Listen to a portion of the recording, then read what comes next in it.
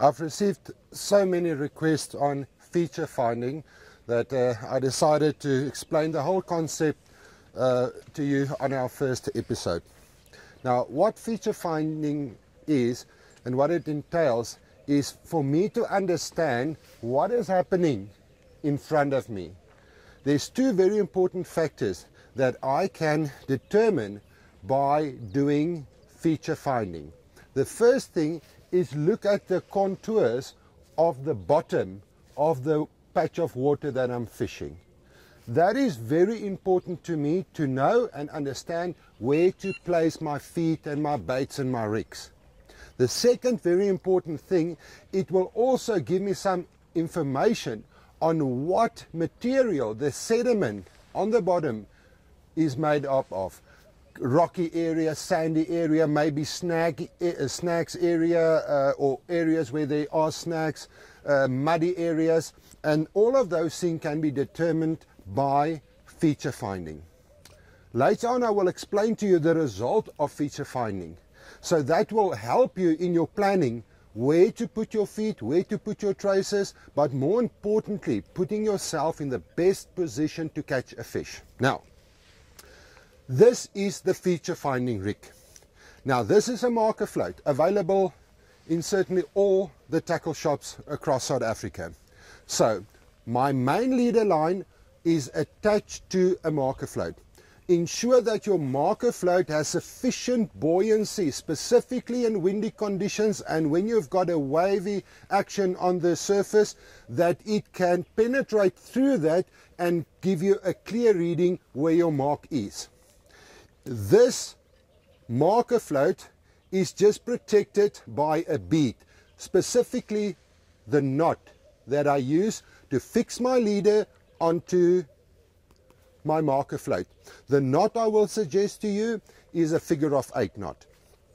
All right, so this is the marker float, and now this is the trace. This weight is free running on a barrel swivel on my main line. Now you will notice that there's a small piece of line that I use from my top swivel to the weight. The reason for this is when this settles onto the bottom, it can go into the sediment, but still the line will release my marker float to the top. Now let's put this into action. Let me demonstrate to you how to do proper feature finding.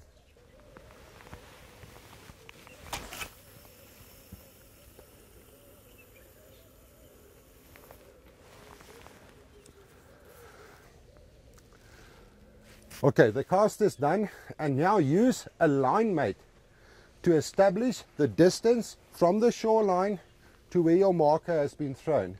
So what you need to do is release your line until you see the marker pop. You will know where the distance is. On your spool you have your little clip, your line clip. Clip the line in and retrieve it on the line mate. Now let's say for instance sake it's 120 meters or 60 meters, then you just recast it into the line clip and then you're on the same spot. But now you know how far you have cast, and now from that specific distance we can start reading the water and the bottom of the water column towards the bank. Now our marker float is being positioned at the desired distance. Now we need to release it.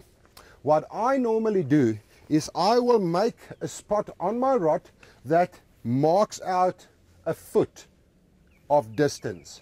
So loosen your ratchet and release the line and count 3, 4, 5, and the marker has popped. Do you see it? So that is a 5-foot column of water from the surface to the bottom. Now I have the information on the casting distance that I have started on. All you do now is fasten your ratchet again and reel the marker float until you feel it's on the weight. Then mark out an area from where you are standing to the back of the bank. 5 meters, 10 meters, whatever you want to set the mark at, and read the intervals from your marker float to the shoreline. When you have done that, you walk 1, 2, 3, 4, 5. 5 meters to your mark, and with the line tension held, I will go to my spot on the shoreline. Now I know I started at 120, I'm now at 115 meters. Very important, when I pull my line over this distance, 5 meters, 10 meters, whatever, I feel what happens to the weight. And now this is the interesting part. When you get a snag, immediately it will register. You will feel it. When it goes over gravel or rocks, you will feel it. When it seems to be stucking, it's a muddy situation. And the same, when it's free flowing, it can suggest sand. And that is how I can determine what pockets of sediment is in front of me. Again, I will release my marker float. Remember, if you started on the 120, we are now on 115 meters, and just repeat the process. Release the line to the mark on your rod, 3, 4, 5, 6, 7, 8. 8 feet. Immediately I see there's a drop off from the other side towards me.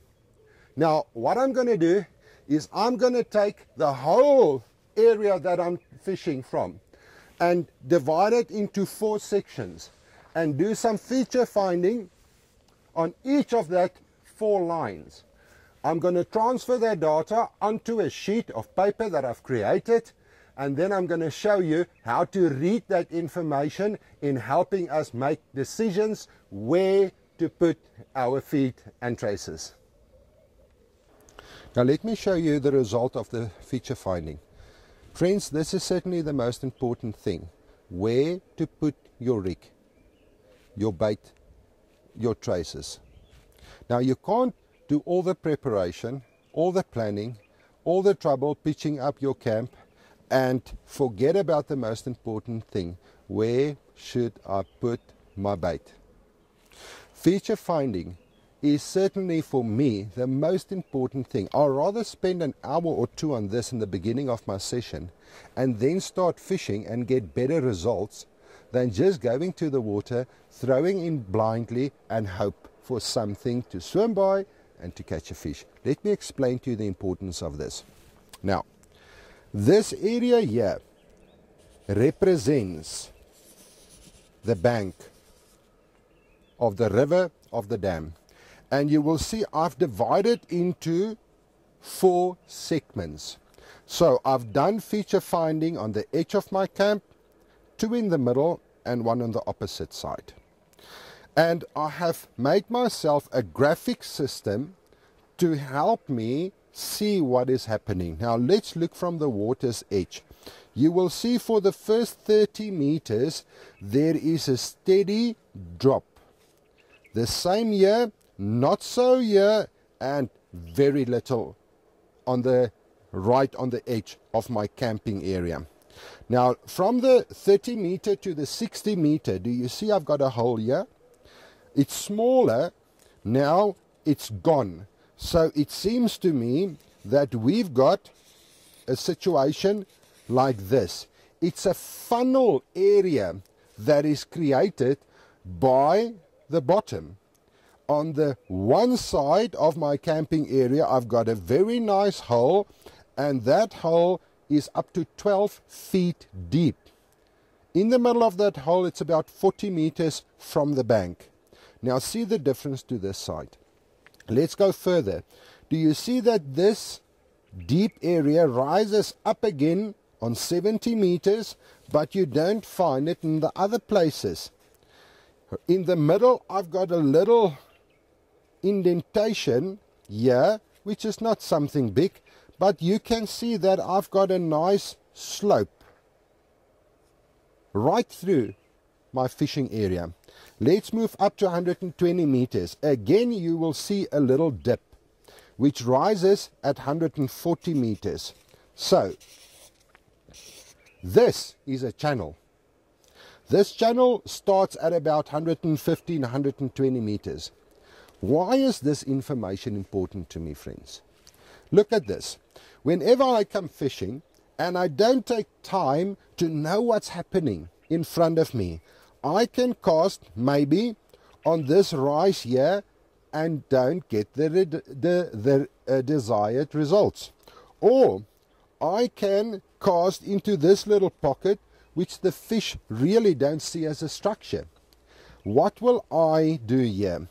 I know that to the one side of my camping area, this is not a place that I would like to fish. There's no features, nothing that interests me, but to the middle and the other side of my camping area, at 120 meters, I've got a drop off. And that drop off goes to about 16 feet. I will concentrate all my feeding efforts on this 120 meter decline that I find right across the majority of my fishing area. Why? When I put my feet here, it will not roll down into that hole. It will stay on this little plateau between the higher ground and the lower ground. So any fish that comes from the back slope into this area or from the shallower water down into that hole, I am covering both sides. Surely that is the place to fish. Do you see the importance? If I throw my stuff, my rigs, my feet 10 meters from this area, I will not be in the position to target fish that goes into the area and out of the area, or vice versa. So here I've got a double opportunity to attract fish to my bait. Before that, I will not have the same results or interest shown by the fish. Does that make sense? I hope this information will help you catch more fish, bigger fish, more frequent on your next fishing adventure.